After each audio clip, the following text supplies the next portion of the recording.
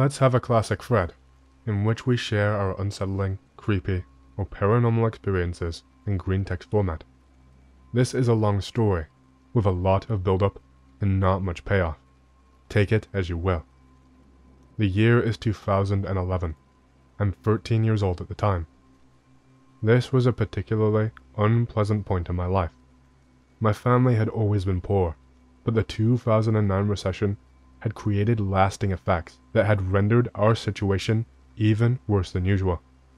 We frequently had to rely on relatives to pay bills that we could not pay on time, but that obviously was not a consistently reliable method. Many times we'd barely have enough food to feed everyone, and I recall frequently going to bed hungry. At one point we couldn't afford to pay the electric bill, and we had to go without electricity for a week. We had to remove all of our frozen and refrigerated food from the fridge/freezer and store it over at my grandmother's. Then, of course, there was myself. I had hit puberty at about the age of 10, which was sooner than most of my classmates. As a result, I looked distinctly older than the rest of them. Rather than serving as an advantage, it was simply another thing which made me a target for harassment. I was riddled with acne and was very hairy. I was frequently referred to as Bigfoot by other kids. And if this wasn't enough, my transition into puberty had triggered a behavioral change, which I would go on to understand was a mental illness, obsessive-compulsive disorder.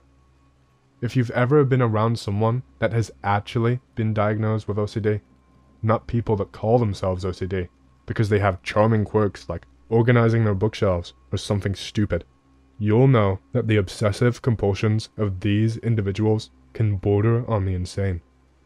When you wash your hands so frequently that they become dry, chipped and bleeding, it's just another target on your back.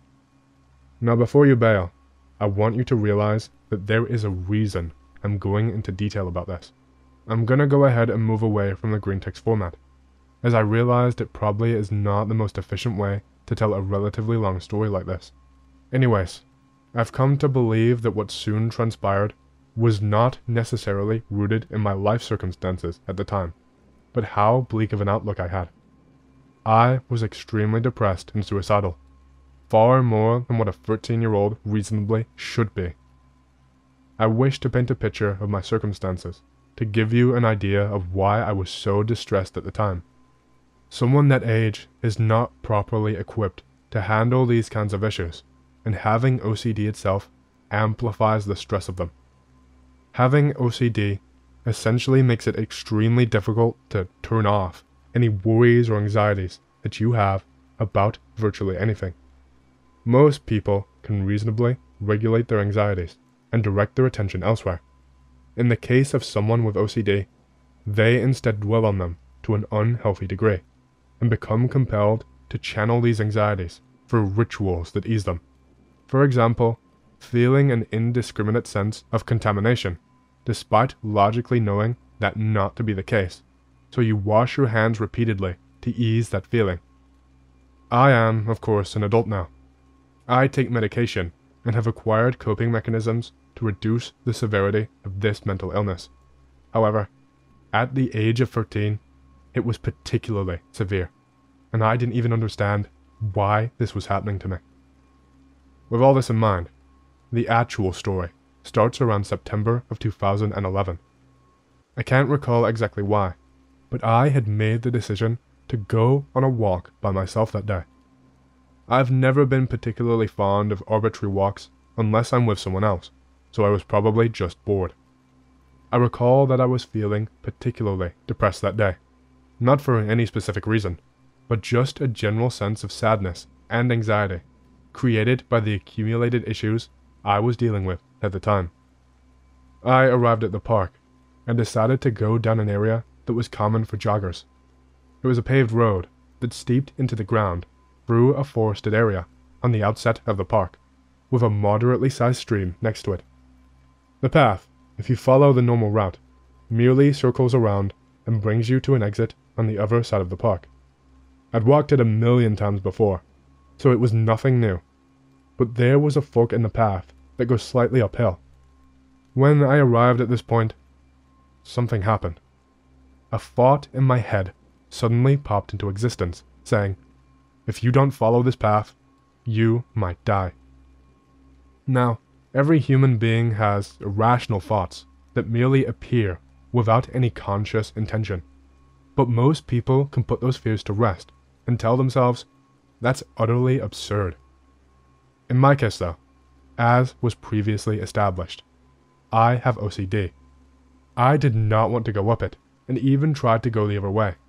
But this general sense of anxiety and dread simply filled me. Well, what if I actually do die? I know that doesn't make sense, but it did not matter how much I consciously told myself that it was completely illogical. I could not suppress the indiscriminate feeling of anxiety. I knew that the only way to ease the feeling of anxiety was to go up the path and walk back down. So, I quickly walked back to the fork in the path and walked up the alternate path.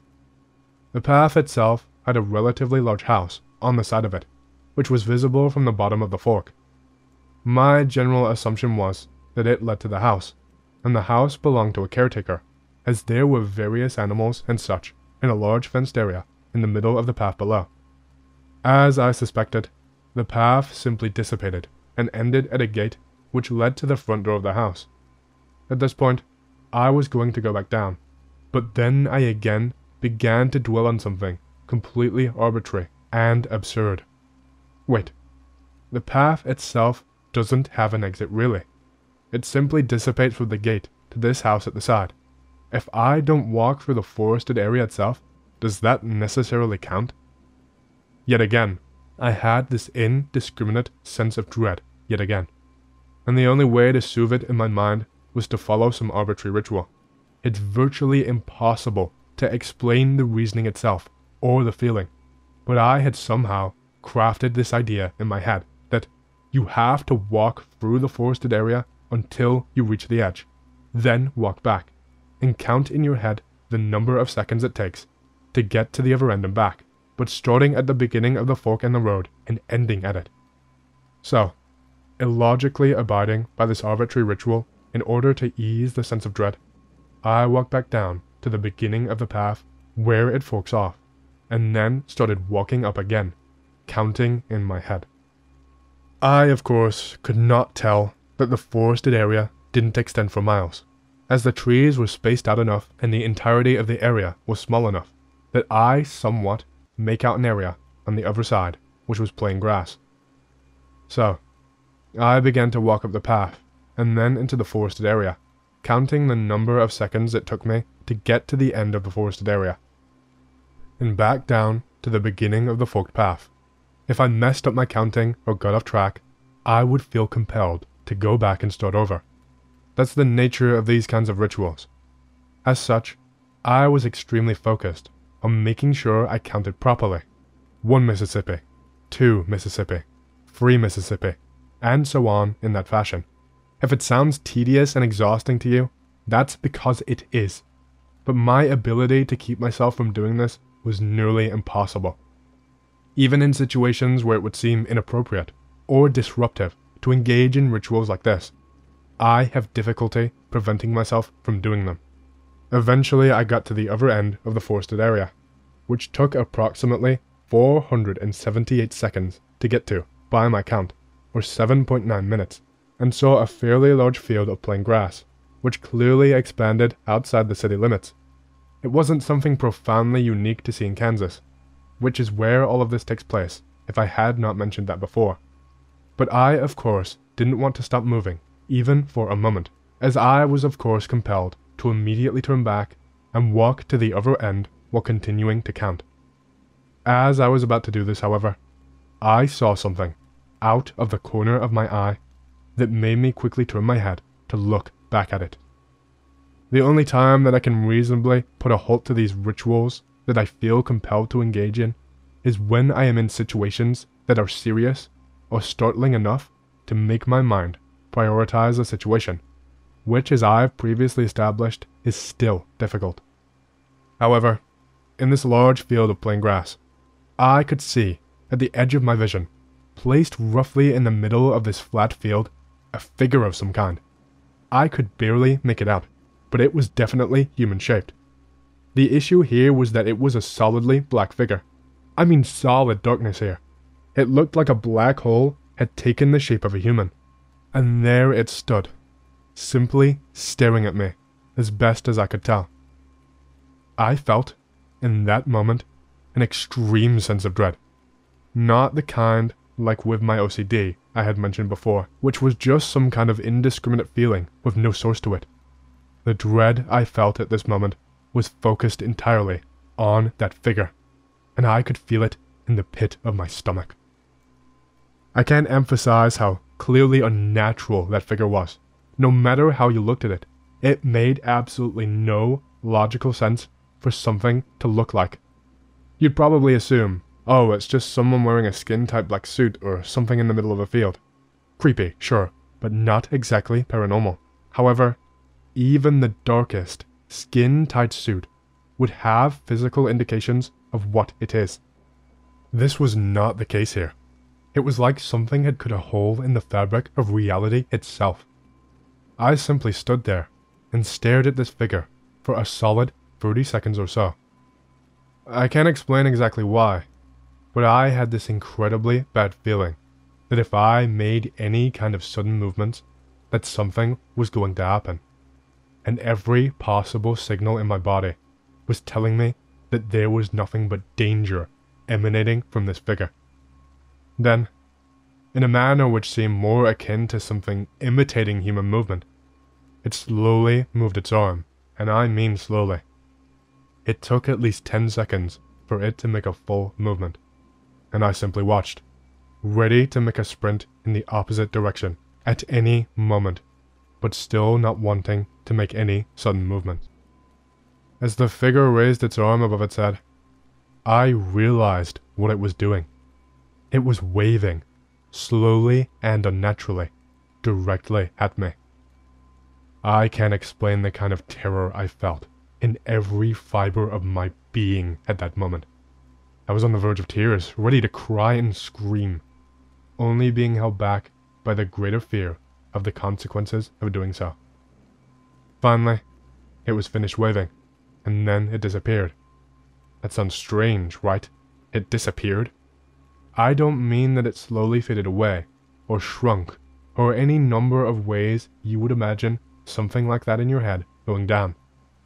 I mean, it was there, and then in an instant, it was not. It was like it had been simply deleted from existence. The exact second it registered in my head that this thing wasn't in my line of sight anymore, my feelings were not of relief, but of terror at the thought I no longer had sight of something which I felt nothing but danger from. I immediately sprinted back as fast as I possibly could. You've probably heard of the concept of hysterical strength, when people get an adrenaline boost and perform near superhuman feats when they're in dangerous situations.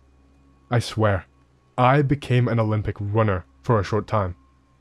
I ran faster than I can ever remember running in my entire life, jumping over and dodging every possible obstacle. I made it back down the path, and ran back to the beginning of the entire path, until I could see the park, and the people there at the park. I did not feel the slightest sense of relief until I saw other human beings, and I collapsed. I sat there and caught my breath for a good 3 or 4 minutes, and then walked into a nearby bathroom. I made sure there was no one else in there, and I walked into one of the stalls and vomited up everything in my stomach, sobbing and shaking. I don't care if you think this was an overreaction. Whatever the figure I saw was, it was not benevolent or easily classifiable under conventional standards. I was lucid at the time, and although it was relatively far away, I could very clearly see it, or rather, I couldn't see it, since it was just an entirely black void. My point is that what I saw was not merely some kind of illusion. You could make the argument that it was a hallucination, and I have no rational basis to counter against that argument. The only thing I can say is that I have experienced hallucinations before, and even the most vivid ones did not feel like this to me. I didn't just see this thing in broad daylight. I felt it. It was like its very presence invoked unimaginable terror. However, this was not the last time I would see it. I would go on to see it 2 more times, and I will tell you of them, and why I have one over a good reason to believe at a personal level that it wasn't simply a hallucination. Alright, continuing from where I left off. After having vomited in and cried for several minutes in the bathroom at the park, I got a hold of myself enough to clean up and walk back home. I was a fucking wreck the entire time though. I was still on the verge of tears, and kept looking over my shoulder the entire time, expecting to see that figure again. I didn't though, and I wouldn't for a while. Roughly a month went by, and although I was dramatically more jittery and startled, I tried to simply go about my life on a regular basis. Of course, regular in the sense that I was, as mentioned in the beginning of my story, a poverty-stricken one, in which I dealt with OCD, and was harassed by classmates at school. I obviously had some friends, and there was of course my family as well, but I didn't tell them about what happened, simply because I knew there wasn't any reason for them to believe me. Indeed, I even tried to rationalize it myself. I knew that it made absolutely no sense, and it still doesn't, but I could not get over the absolute realness and vividness of it, and for someone with OCD that dwells on even the most minor of things, it plagued every second of every day for me. I tried desperately to convince myself that it was not real, and that it had to have been a hallucination, but I didn't really believe that. Then, one evening, I was just watching TV and trying to take my mind away from everything. I recall that I was watching Futurama at the time, specifically the episode where Bender has a sex change. In the middle of the episode, the cable suddenly went out. My other family members were already asleep, so they didn't notice. For a moment, I simply believed it had to have been a storm, but before I could even look out the window, I felt chills run down my spine, and my stomach sunk yet again. I had this indescribable feeling of terror, exactly like the time before. It was stronger this time, however. It was like someone was projecting thoughts of unimaginable horror into my head. I instinctively knew what it was, and like last time, I had an intuitive understanding of what I needed to do. I pulled the blind back, just enough for me to look out the window. And there it was. The same, dark, humanoid figure, utterly black and devoid of any light.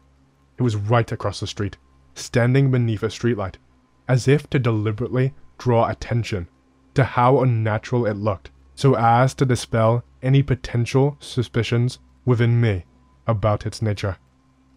This time I could make out more than just the fact that it was like a humanoid hole in the fabric of reality. I could make out certain details about its silhouette. For starters, I could tell that it had the figure of a woman. From the appearance of the silhouette, it seemed to have mid-shoulder length hair, and was probably about 5 foot to 5'6" in height. Just like last time, I merely stared at it, afraid to do anything else. I realized that the intensity of my terror was amplified, as if being physically closer in proximity to it was making it worse. I'm not entirely sure how to describe the feeling. It wasn't just like a feeling of terror. It was like feeling devoid of any kind of happiness or hope in any way. I felt unable to even recall happy or pleasant thoughts. It was like the only thing that existed in that moment was despair, suffering, and terror. Just like last time, it slowly raised its arm and waved at me in an extremely inhuman manner. And just like last time, it merely stopped being there. It was there in one instant and was no longer there the next. The moment it was gone, the cable on my TV suddenly returned to normal, and rather than freaking out, I simply sat back down on my bed and turned off the TV. I was terrified, exactly like last time, but I didn't even know how to process it. I simply stared blankly into space and felt entirely unable to do anything. The only thing that was going through my mind at the time were thoughts of death and suffering, simply flashing by without any context or reason, adding to this sense of despair and terror. Remember, I was still 13 at the time, an age where individuals are struggling merely to make sense of reality and the world around them. They're just starting to think abstractly and formulate personal beliefs and opinions. How does someone that young deal with something like this? How do you even begin to make sense of it? Well, I didn't. I didn't know what to think. I was not raised to be religious, and at this time, I had developed an agnostic view of the world, despite being young, but it wasn't a very well thought out position, either. It was more or less the kind of view you'd expect of a teenager, just coming to grips with the concept of a belief to possess. Either way, that night, before I went to bed, I chanted a short and desperate plea, a prayer, if you'd like to call it that, to anything in the universe that might hear it and have some control over reality. I repeated, in my head, this statement: please, don't make me see that thing again. A simple request, but it invokes the feelings I had at the time. I had absolutely no interest in that thing. I didn't care what it was or what it wanted. It didn't even matter to me if it was real or simply something in my mind. I knew that I had no desire to see it again, because I was terrified of what would happen if I did. Unfortunately, as I have already stated, I did see it again. One last time. Like I already said, I would eventually see that figure one last time, but it wouldn't be for another year. During that time, I thought I had rid myself of whatever it was. I managed to simply stop thinking about it, and during this time, my life was starting to gradually improve a bit. I still lived in poverty, but we were managing. I still had OCD, but I was medicated and slowly improving. I still got messed with by other people in my school, but they were starting to back off. It wasn't like things had made a complete 180 or something, but they were better.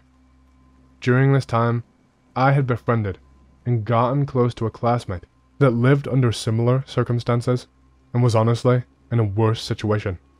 He wasn't just poor, he was about to go homeless poor.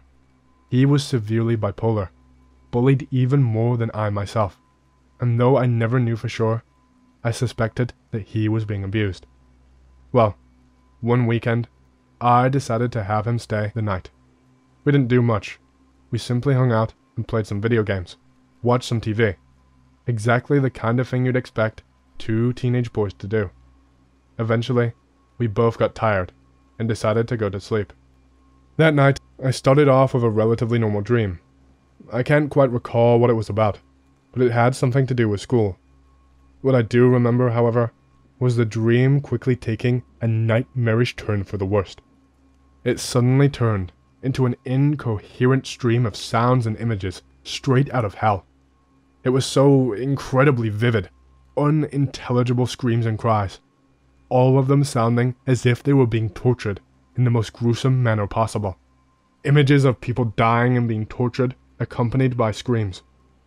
And I'm not exaggerating when I say that these images flashing through my dream were so vivid and real that it was as if I was peering directly into a real-life event that they were pulled from. I quickly awoke from the dream, though my eyes remained closed, almost bolted shut, but I suddenly became conscious. I did not want to open my eyes, but I knew instantly what was going on. The same feeling of terror and dread washed over me, yet again, still as familiar, but it was even more potent. So much so, it was like I was suffocating. I slowly opened my eyes, and in the barely lit room, I could still make out exactly what it was. Standing at the end of my bed, right in front of me, was the pitch-black figure from before. Its silhouette hadn't seemed to change in any way, and it remained as dark, devoid of any conceivable light or color, like a black hole. It merely stood there, as it had done the previous 2 times. However, with it this close, I noticed something even more striking about it. It contrasted near perfectly with its surroundings, by which I meant that its darkness didn't obscure anything around it. It was as if it was a normal human that simply had its image photoshopped out of existence. I realized something else too, something which I had realized was true in both instances before. As it stood there, a light from a car passing by outside shone through the blinds on the windows, and as it passed over, I realized that the light wasn't sucked up into its body, but reflected off of it, like a physical thing. It's hard to convey how this looked. Remember how I said before that it looked like a chunk of reality had simply been removed from existence? That remained true, so you would not expect light to illuminate it, but merely be sucked up into it. That's what was so striking though. It looks like if I were to touch it, I would fall into an endless void. But the light that illuminates it does not really illuminate it so much as it appears to be bending around a space that doesn't even exist. I truly can't fully describe how this looked, and it had only become apparent to me when it was this close. That wasn't the only thing I had noticed either. The silhouette, as I had mentioned before, was clearly of a female. But as strange as it sounds, she had a perfect and angelic figure. I don't mean that in a sexual way. I couldn't even begin to think of this thing in a sexual manner. But what I mean is that the silhouette conveyed a figure of a woman that was clearly in the nude, but her figure looked as if it had been crafted to perfection. If there was a perfect specimen of a woman, this thing's figure would be it. What I'm trying to get at is that up close like this, its otherworldliness was made all the more apparent. I was still terrified. In fact, I would say that at the moment, I was filled with more fear, dread, and sadness than I have ever felt in my life. However, I think I was beginning to understand something about it. Whatever it was in agony. In contrast to the previous 2 times I had seen it, I realized that it was inherently malicious for some reason. It brought me nothing but feelings of terror and suffering. But I realized that it was not intentional.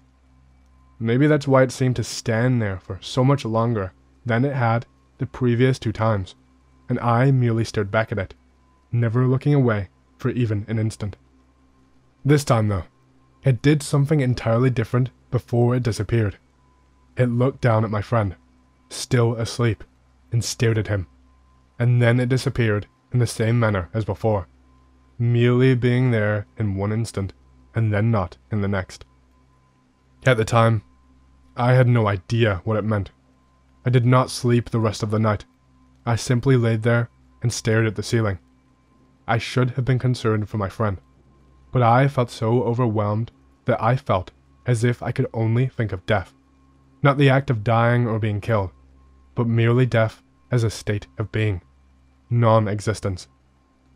I was still young at the time, and I felt like I had truly come to understand the notion of non-existence at that moment, and it was overwhelming. The next day, my friend awoke, seemingly unaware of what had happened. I was not very chatty, so he left pretty quickly. I now realize that he probably thought I was upset with him for some reason. Nothing very eventful happened for a while, until about a week later. I was walking home from school, and as I came down a long stretch of road, I saw my friend, right at the corner, staring down at the other end at something. I looked at the other end, and didn't see anything. But when I looked back at him, I realized that his face was covered in sweat, and he looked like he was about to puke. I called out to him, startling him so much that he fell backwards. I walked up to him as he got up, and without even thinking, I asked him, in as calm of a voice as possible, "Did you see it?" My tone was one that made it apparent that I had not seen it right there with him, but that I had seen it before, and was confirming whether or not he had the same experience. Of course, I don't need to explain what it was. He didn't answer my question though. He just looked at me with the most startled face I've ever seen, and he walked away. I'm not sure why I didn't try to do or say anything, because that was the last time I ever saw him. About a week later, he went missing. That is, he disappeared. His room hadn't been broken into, and it was locked from the inside, as was his window. None of his belongings, except the clothes he wore to bed, were gone, and there was no indication whatsoever that anything had even happened to him. No signs of a struggle. No indication that he intended to run away.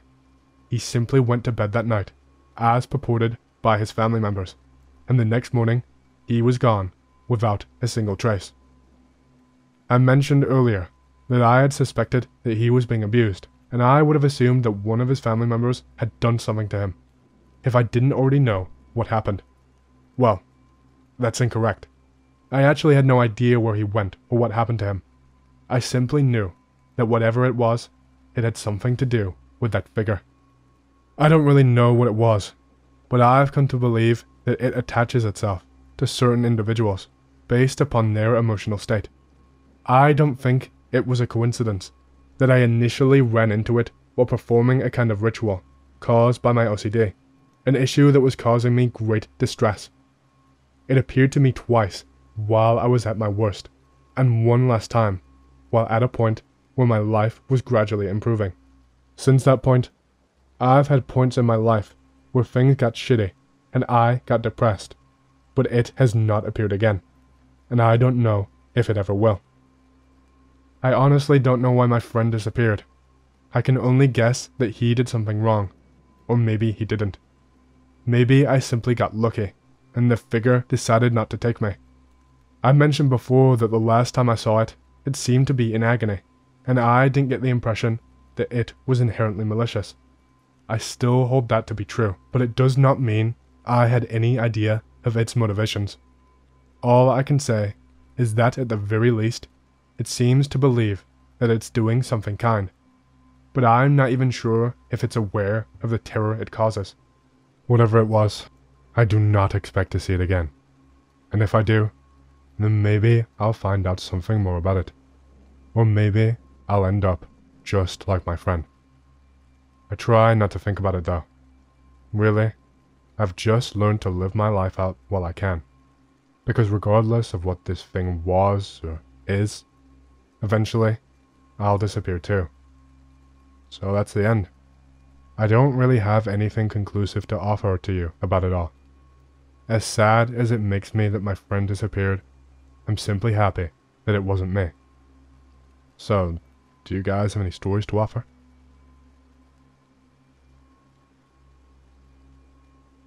Well, friends, that was certainly a story. As someone with OCD myself, I can relate to some of that. Not the crazy being, but some of it. And I do agree, it's kind of annoying. Not to be that guy, but it is kind of annoying when people are like, oh, because the big thing with OCD is intrusive thoughts, and people are like, oh my god, my intrusive thoughts made me buy a new fucking bag, I don't know. And it's like, that's, no. If you have to deal with any of the, I'm not going to go on about it, whatever. But yeah, yeah, so my story, what do you think about the story? My personal theory is that the being, it was in agony, right? And it was desperate, and it was gonna get the guy, but like it saw its friend, saw the friend was in a worse state and latched onto him instead, right? So, my theory is that the being traded places, like the being, by getting someone else who was maybe in a worse state than itself, it was able to, you know, trade places and finally die or pass on or whatever. And now his friend is the being. So what if the friend is the being and it comes back for him? Damn, that's crazy. Write that. That's a fucking filler right there. That's a guaranteed fucking Oscar for the main character. Whoo! Fucking write that shit.